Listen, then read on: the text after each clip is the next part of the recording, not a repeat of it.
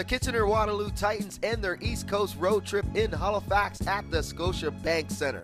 The home team's off and running Jordan Washington with the steal, and Kedar Edwards finishes off with the posterized jam. Then cue Brooklyn's finest Ramel Brown. His dunk starts a shift heading into the break, and another. Canes up 9 at the half.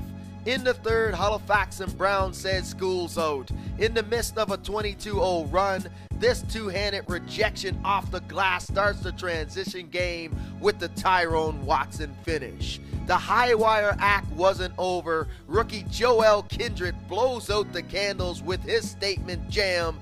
The Hurricanes never look back. They hold the Titans to 19 points below their season average.